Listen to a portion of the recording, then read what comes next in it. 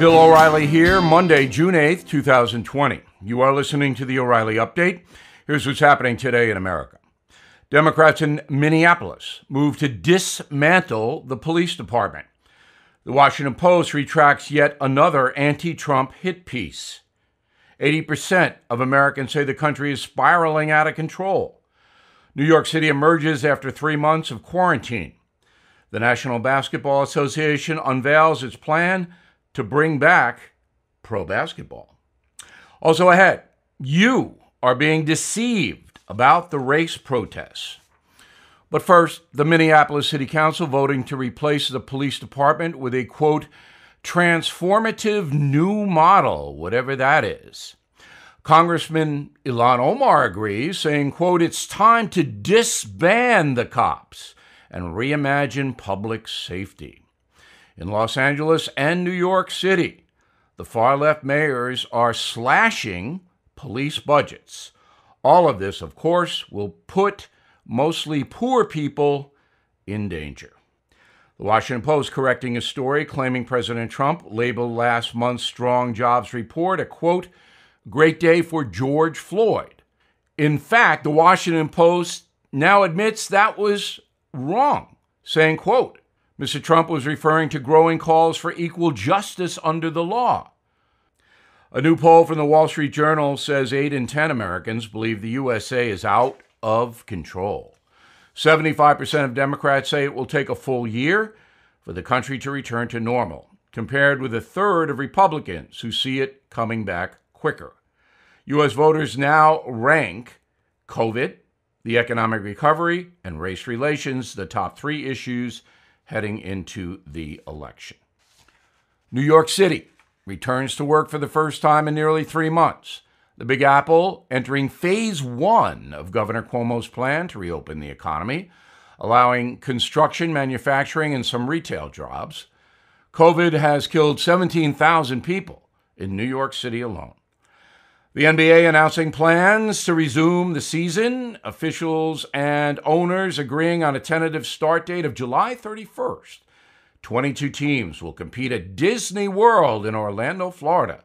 The location will be used to house players, staff, host games until October. Everyone in the NBA will be subject to virus testing and temperature checks.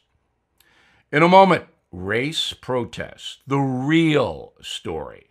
Right back. A former White House economist says there's a 100% chance of a recession and predicts 1 million jobs will be lost in April. So many Americans are moving to physical gold and silver as a recession-proof safe haven for their retirement. American Hartford Gold Group is a trusted leader in gold and silver, and they make it simple and easy to get started. They're family-owned and have an A-plus rating from the Better Business Bureau. Very important. Until you hold a precious metal in your hand, you'll never fully know the experience of being in control of your own retirement. If you are listening to me right now, the American Hartford Gold Group is offering new clients up to $500 in free silver. All you have to do is give them a call, 877-444-GOLD, 877-444-GOLD, or text SILVER to 65532. Please call the American Hartford Gold Group now, 877-444-4653, or text SILVER to 65532. Time now for the O'Reilly Update message of the day, the truth about the race protests. As we reported, America lost a huge opportunity to unite against racism and unfair practices towards minority citizens. Almost all of us believe the police killing of George Floyd should never happen again. But the story was quickly hijacked by militants led by Black Lives Matter. Here's the truth. 50 years ago, the Black Panther Party reached its zenith. The Panthers used the Vietnam War to call for the overthrow of the American system.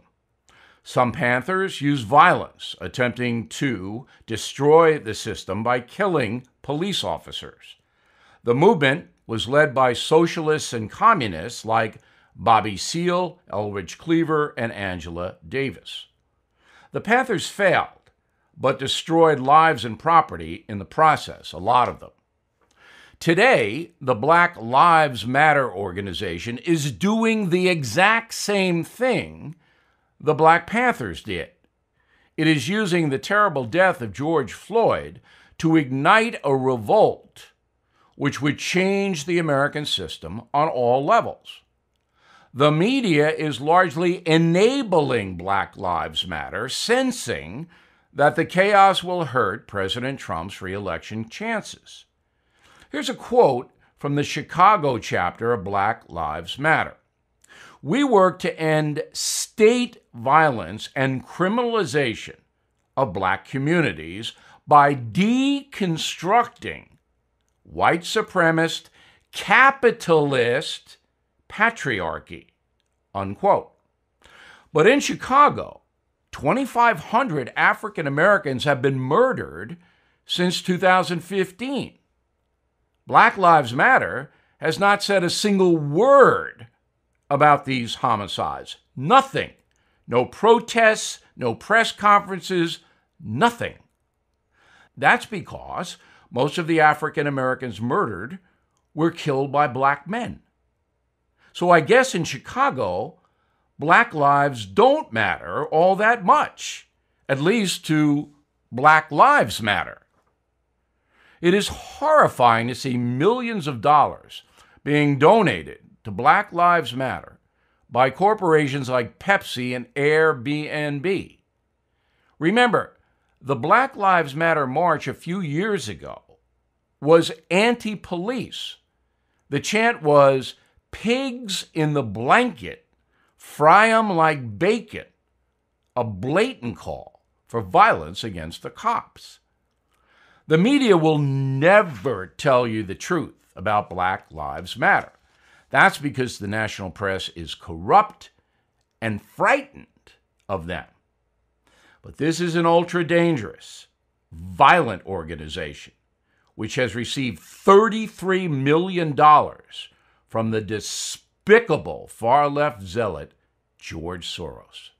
So now you know the truth about what's happening on the streets of America. I'm Bill O'Reilly, and I approve that message by researching it and writing it. For more news analysis, please visit BillO'Reilly.com for honest reporting. In a moment, something you might not know. Two guys, Kyle and Josh, were both losing their hair, which was no surprise to either, since they knew male pattern baldness ran in their families. The way they dealt with their hair loss, however, couldn't have been more different. Kyle put it off, losing more and more hair. Josh went right to Keeps.com to learn how to keep his hair. Keeps offers generic versions of the only two FDA-approved hair loss products out there. The genetic versions saved Josh a lot of money, and the consultation was simple. He answered a few questions online and snapped a few pictures of his hair. A doctor then evaluated everything and recommended the right FDA-approved hair loss treatment for Josh. It was shipped discreetly to his door. Keeps lets you save your hair without ever leaving your home. Please go to Keeps, KEEPS.com/Bill to get your first order of Keeps hair loss treatment 50% off. Half off. That's Keeps.com/Bill, Keeps.com/Bill. Now, the O'Reilly Update brings you something you might not know. Georgia Governor Brian Kemp was brutalized by the media 6 weeks ago when he announced his plan to reopen the state at the height of the pandemic. Atlantic Magazine described the decision as, quote, "an experiment in human sacrifice." The Washington Post said, quote, "Georgia leads the race to become America's #1 death destination." Kemp is proposing to offer a new nonstop service to the great beyond. Washington Post, unquote.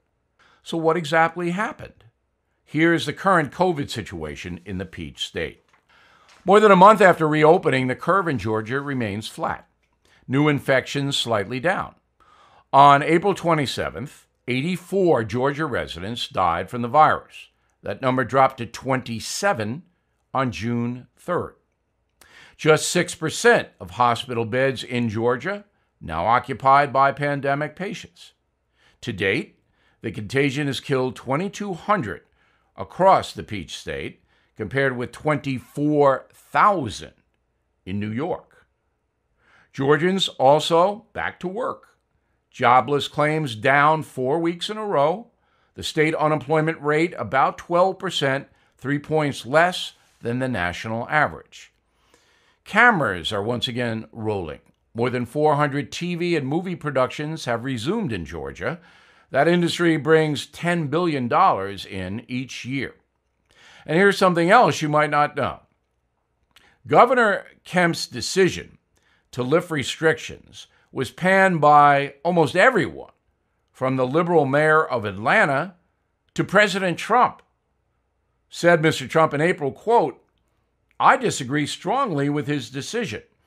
I want him to do what he thinks is right, but I disagree with him on what he's doing," unquote. While other leaders across the country have seen their approval ratings rise in the age of COVID, Governor Kemp's numbers are actually down, if you can believe it. Just 43% now support the governor's plan to fight the pandemic by not locking down, even though that plan was correct. Back after this. Reopening America safely is everyone's responsibility, and no one believes that more than our friends at Real Time Products. In fact, they're helping businesses and organizations by giving away a free automatic dispenser with a purchase of 2 gallons of Real Time hand sanitizer. Hand sanitizer dispensers are available in wall mount, floor stand, or countertop, so customers, employees, parishioners, anyone can dispense the sanitizer safely. Real-Time hand sanitizer contains 70% alcohol, and you'll never need another hand sanitizer supplier. Real-Time hand sanitizer, formulated and packaged in the USA.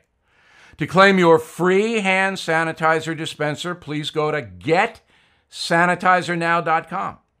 Don't assume a business or organization you frequent doesn't care. They're probably having trouble getting sanitizer. So spread the word that Real Time has dispensers and gallons of sanitizer available right now. Do your part.